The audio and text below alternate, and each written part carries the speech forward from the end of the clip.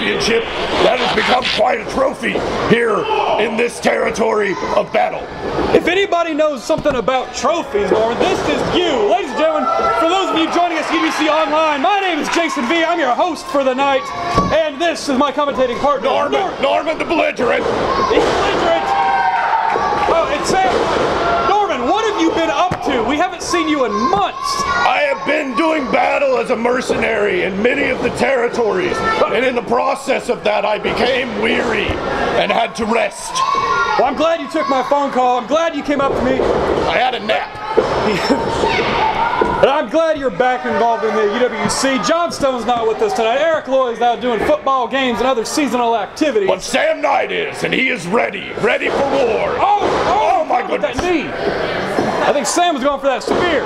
He was not ready for that. He may be ready for war, but not that. Now, Alex Castle, we haven't seen him since the heat is on, and honestly, before that, the last time we saw you were in the ring with Alex Castle. I mean, do you have any comments on that man? Alex Castle is a dastardly man. He will do whatever it takes to take out a foe, which is not necessarily a bad thing, but that is not how I choose to do war. Well, right now, he's got the advantage on Sam as we speak. He certainly does. If he keeps this up, we're going to look at a new online champion. Now, Sam Knight. Now, I know you've been gone for a while, but Sam Knight has been the most fighting online champion in the title's short history. Sam Knight is a large man, and it seems that he is so powerful. I have no idea what it would be like to go against a man that powerful. And his gear, his attire makes me think of war. It is war. He is the right hand of God, and more wars have been fought in the name of God than any other reason. So I think that could be a man, as a mercenary yourself, you would do fine battles with, sir. I would, or I would like to lead him into battle. Ooh. I am still at rest. I feel I would not even need to lead him as much as be there for moral support. A good general doesn't just lead. He guides and has war. He's got, speaking of guiding, look at Castle guiding those elbows directly into the bridge of the nose of Sam Knight. Those are a very legal blow. Earlier I noticed Alex Castle closing the fist. I have nothing against this. I say it is part of war. What isn't a part of war? I mean, what war tactics are you against? Your eyes right now, that they cannot see, but your eyes. They can't see. No, you can see with your eyes. I can't. Sam Knight! Oh my goodness! Sam Knight on fire, folks! This is such a glorious war that he is fighting. Earlier in the battle, he was down, but now he has become up. Oh, they're doing battle on the apron.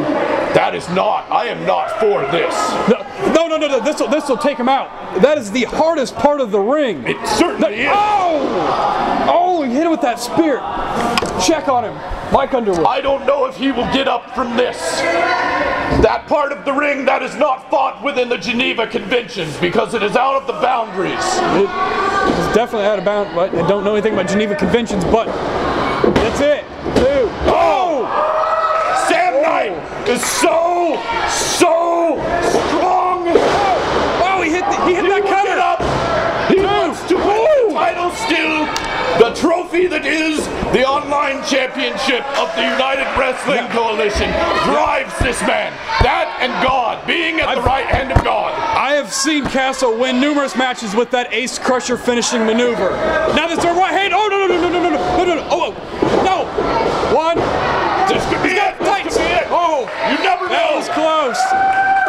Oh, passed by with that. Know. Can he get him? I know. That's that rock bottom. He's lucky. Sam Knight. 2, 3. There he goes. Here is your winner, the right hand of God, and retaining online champion, Sam Knight. Ladies and gentlemen, Sam Knight retains. Current champion, still the champion. Man, this guy is earning my respect week by week. That is how much that championship has become to me. He is, yes, you are. You are the best online of the champions.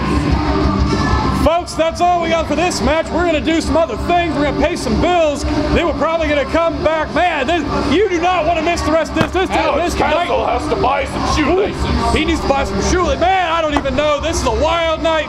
We'll be right back. The Blockheads, starring Blanche and Blaine Blockhead. Don't mind. Rover takes one to the head. Hey, why did you change the channel? I thought you hated wrestling.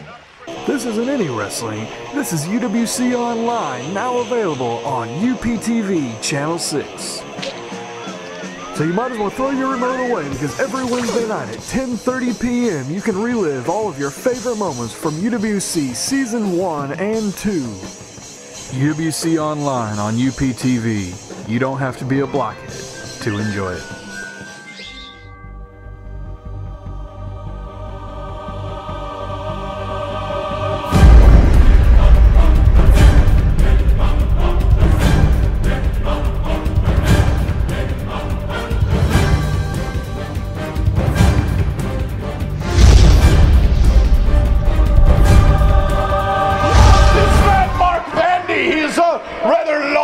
Gentleman, rather long, is he not? Jason. Long and large, much like his beard. I was going to mention that the length of his beard is only overshadowed by the length of his legs. I understand this beard is well over a year old. He has refused to shave. It celebrated his first Beards Day recently, and a man of a quality beard, much like yourself, must appreciate something of such facial magnificence. Now, Tornado Jones and Aaron Matthews will certainly have to use their speed and agility to their advantage against two such large gentlemen as the long Mark Vandy and the very wide Bo Sawyer. Now, Bo Sawyer looks as though he's never even lifted a weight in his life.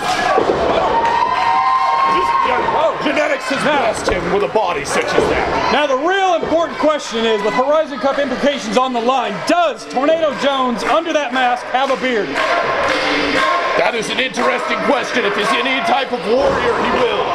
Even Aaron Matthews, being a rather baby-faced and young warrior, new blood, he has the young chin beard. He's got, it's nice, it's trimmed, it's there we go. Enough about beards, Norman. What are you doing? Tornado Jones, they will also have to use their intellect, which should not be hard against a gentleman like Bo Sawyer. Now, I'm not aware, I believe that Wow! That was right in the beard! Right in the beard! There was not a noodle, that was his hand. His arm is very spaghetti-like. And he's weak-armed spaghetti. Wow! It looked like cooked spaghetti, not uncooked. This maneuver here, wow! I've never seen anything like that! Yes. And I have been in several wars. That driver was not Oklahoma City, that was not Georgetown, Illinois, that was a Death Valley driver, home of The Undertaker. That is a very warm place. Oh! Kicked him in the face. You see, Aaron Matthews, he got the hand up a little bit. Vandy did not get all of it. But no. Bo Sawyer now, that's the heavy hitter. It was enough to slow Matthews down. Now Bo Sawyer should come in. Speaking of warmth, it looks like he's become warm just by sitting, waiting on the ring. That's how large this man is. He emits heat on his own. The anticipation creates perspiration. It does. And I tell you what, you may say about Bo Sawyer's intelligence that he may not have it all up there in his gourd, but I was in the ring with this man just a few weeks ago, and this is not the Bo Sawyer of days and years and weeks and all those past. This is a new man. He's focused, and he beat the bejesus out of me. I must admit, I have not seen him in many eons, and I do believe if he was able to best you, he should be intelligent. He didn't best me, he decimated me. I don't think I had one offensive maneuver. Vandy absolutely leveling Aaron Matthews. The reach on a man like Mark Vandy. Can you imagine trying to execute a single strike or a takedown on a man so long? I don't know the tale of the tape. I do not know length plus width equals height. I don't know any of those things, but I know Mark Vandy does have long arms. Pi r squared. Pi r squared. You have pi? Oh, it's any longer. shows exactly what you do to create a path in the forest. And what do, Norman? You chop. He does. Chop them down. Chop them. Chop them. Like the king of cars. Uh-oh. Sawyer. From a following position into a spine buster, the strength. The width of Bo Sawyer's single left shoulder was exceeding the width of Aaron Matthews' entire body. Yes. This man is so large. He will attempt, that was foolhardy, to attempt to... No. They didn't even tag. Now, see, Bo realized he knew he didn't tag, so he stayed in. Perhaps Bo Sawyer has gained some intelligence. Either that or did he get lost? He might. I think Vandy's calling the shots, honestly. You see, during your absence, a man by the name of Jimmy Carrot, which you know very well, he seems to have taken Bo Sawyer under his wing, and even though he hasn't been here in person recently, Bo Sawyer, because of his alliance with Jimmy Carrot, has got a type of mean streak that we haven't seen yet. But now TJ's back in the ring. Tornado Jones. I do not approve of anybody impersonating Jimmy Carrot. Uh-oh. Is that Kanahajime? Oh my goodness. This could choke him unconscious. It is legally a choke, I do believe. But no. Oh, tornado right there. Tilt-a world twister and death scissor. That is the agility that he must employ. One drop kick. How many are we going to get tonight? He needs to keep this pace up. 2. The only way to head into war is fast and hard. Uh-oh. Up to the apron. Oh, he struck him. He struck him. One step ahead of Mark Vandy. And there's a face buster. Could he get him? He got him. 1, 2. Throw it on the rope. There's his large, lanky legs. That length comes into play. This is what I'm saying, Jason. Aaron, can you imagine? Is this a good idea? Aaron Matthews took a beating a little bit ago. Both on the top rope. Oh! That is where the length. No! TJ! That, Jason, is where the length plays against you. No matter where you are in the ring, you're a target. I saw a man get taken out of action permanently. Christopher Nowinski in 2003 had that move done to him. Oh! No, look at TJ. Goodness! Tornado Jones, he looks like he's hurt. He may have damaged his knee. He came down ugly on that. Aaron Matthews is a valiant warrior, is checking on his partner. All due respect to Aaron, he doesn't need to check on TJ right now. He needs to get in the ring. He needs to win this match. There he goes. Look good. He took my advice. Who has fallen? Who has fallen? Oh! Oh, goodness! Oh, There's that knee. I personally know that knee. That's a force. 3. So long. Here are your winners of the match, Mark Vandy and Bo Sawyer. Man, I tell you, in this instance, the strength and the wherewithal of the 2 men in the ring overcame the speed of Aaron and TJ. But did Tornado Jones injure himself and put himself in oh my God! Oh, goodness! No! Mark Vandy's leg did not help him there! I get it! Next week, these 4 men are in the tournament. It's going to be every man for himself. Well, it appears that the man for himself the most is Bo Sawyer. Oh. He's taking to that injured knee. And Bo Sawyer standing tall all by himself. Is this a sign? Can we see this next week? Ascension to greatness. Can we see this Bo Sawyer as your Horizon Cup champion? I believe that I have just seen greatness.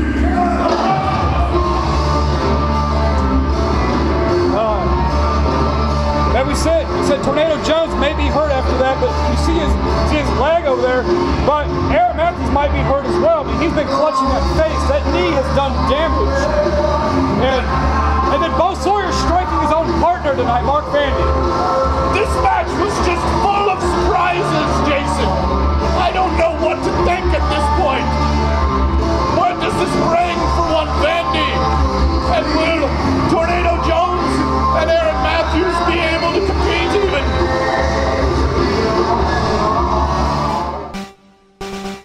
Hey everybody, I'm Rocket Grunt Josh, and welcome back to my Until Dawn Minecraft Story Mode Kirby Nightmare in Dreamland Pokemon Emerald Nuzlocke Challenge. Live and learn, guys.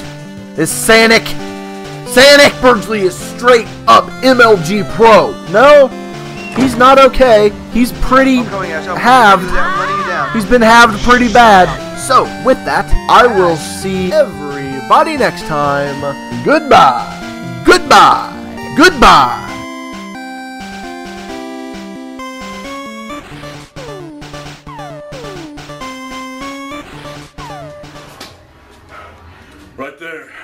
Right there is what you're going to see at Ascension to Greatness. And you know, some people are going to say, why did I punch Mark Vandy after we won that tag match? Hey, he's a contender in that match. He's a contender for something I want, and he's not going to take it away from me. Aaron Matthews isn't going to take it away from me. Tornado Jones isn't going to take it away from me. And Tornado, now you get a hurt little knee. Aaron Matthews, you took your eye off the ball. And Mark Vandy, I flat out don't care. Because when it's said and done, Ascension to Greatness, I'm walking away Horizon Cup champion.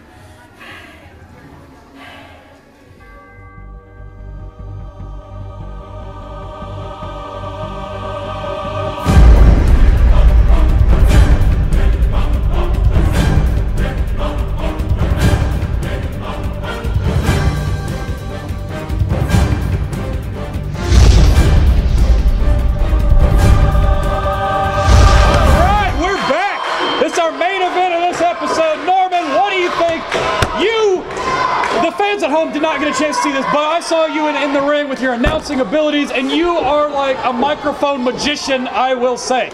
I know how to call them to war. I talk. What can I say? That was a pep talk that was much needed. It got me hot, it got me bothered, it got me sweaty. Maybe it's the fact that it's 98 degrees right here. Nick Lachey not in the building. Man, I am pumped up for this main event. All that I do is not enough for you. Yes. Yeah. Cerveza here seems to have put on some mass, while O'Reilly seems to have cut down to a leaner, meaner, more defined Joey O'Reilly. You see, Joey, he has been named the #1 contender for Blake Reed's heavyweight championship. They'll do battle with him at Ascension to Greatness. He knows he will not defeat Blake in the mass department, so he's trimmed down, he's gotten quicker, he's gotten leaner. So yes, he is using what he has to his ability to make it the best war that he could go to. Can Joey walk home with the championship next week? Joey has a different set of skills from most of the smaller gentlemen, in that his strikes are so devastatingly hard, as we see those kicks right there, flooring Cerveza. Joey does have a mixed martial arts background. He knows his kicks, he knows his strikes. His Dragon Dagger back kick is one of the most devastating moves in this company. This super kick alone that the man throws is more a mega kick than a super kick. Mega, super, ultra, mega. Mass homicide. Yes.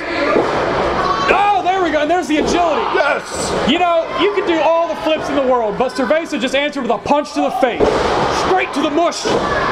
Cecil is such a basic, grounded,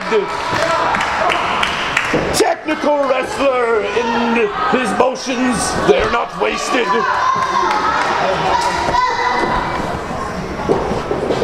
Hey, see, we pointed out the massive facial hair earlier with Mark Vandy and Bo Sawyer. What I notice here is both of these men who have sported beards in the past now are brought to us straight baby face, slicked, sleek. What do you think of that? Do you think that is going to be a problem for this match? Are they going to lose focus because of their lost facial hair? They may, but in the future it may aid O'Reilly. If I were to be going into a heavyweight championship match with a man as large as Reed, I would want to have as much streamlining and ability to not have friction resistance on me. Man, that was a good reason. That's good. That's good. I have good reason. That's why you're the color man here. That is why you're here, and you're here to call the action. And we're going to give these people a different insight. Not John Stone, all due respect. Not Eric Lloyd. We're competitors who have been in the ring, and we know what it takes. And right now, it takes a bunch of punches to the gut of Cecil Cerveza. Talk about Cecil's gut, Norman. I do call it action. You call Cecil's gut action. You have nicknamed his gut. I do. The gut sometimes can be a deceiving thing. Arn Anderson, for example, looked like he was made of Play-Doh. But I know for a fact that Arn Anderson was a feared man in the locker room, as well as the field of battle known as the ring. Inarguable. You don't get the name Enforcer for nothing. Do not. I call it action. Now you see, there's a difference in training styles. You see, Joey O'Reilly, even though he does train for vanity and for personal, his look and his appearance, Cecil, I have on good authority, trains for performance. I can believe that. A Clydesdale horse can sometimes outdo the Palomino that should run fastly. Roy Jones Jr. will not knock out Mike Tyson.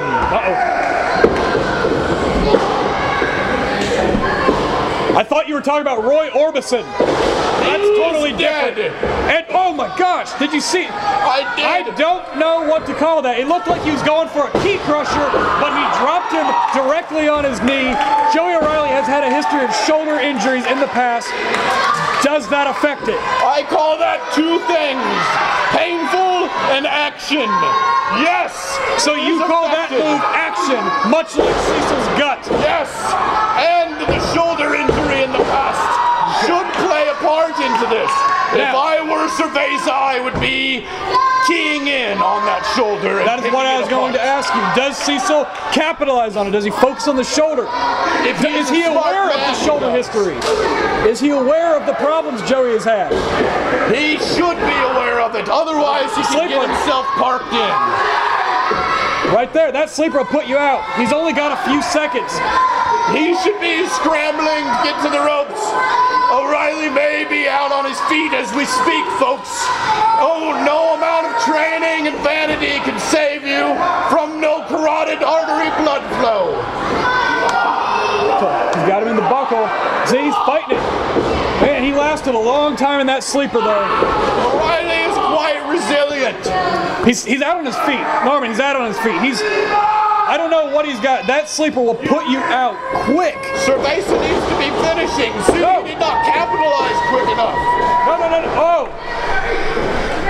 See all that fancy maneuvers O'Reilly's got. Fancy's fine, but once again, Roy Jones Jr. will not knock out Mike Tyson. Neither will Roy Orbison. No, because he's dead. More reason he won't knock him out. Okay, kick to the gut. Anything you want. He gave that kick to action, as you have called it. I got it. Oh, there it is. That Dragon Dagger back kick. That is a devastating maneuver. Scintillating. Joey O'Reilly strikes devastatingly hard as it is, and he adds to that strike by springboarding off of the middle rope. Now this is the moment of truth. Cecil just took a major knockdown move, but Joey was in that sleeper for a long time. Joey was then knocked stupid with that forearm in the corner. Who's going to capitalize on this now? Jason, you know as well as I do, this is when it comes down to intestinal fortitude. Yes. Who has the guts to move forward? Cecil has the guts. He does. I call that action. Boom! That's all you need right there. Super kick. Capitalize. 1, 2, throw! My view was blocked, I believe. My view was as well blocked by Dupree. He is rather large. Not in an athletic way. Hey, Dupree is one of the better lawyers in this area. He doesn't need his athleticism to get you off in a court of law. Off charges, I mean. Boom! I wasn't saying anything. I'm just saying. Scissors kick. That's it. That's the setup. That's the setup. He always goes for the 450 right after that scissors kick. That 450. If he hits this, go the champion. My goodness, champion. He is so large. That could be trouble for O'Reilly. Reed's in the ring. Oh my goodness. He's folded him inside out. The power. Reed's in the ring. 1, 2, 3. He just stole it. You can't blame Cerveza.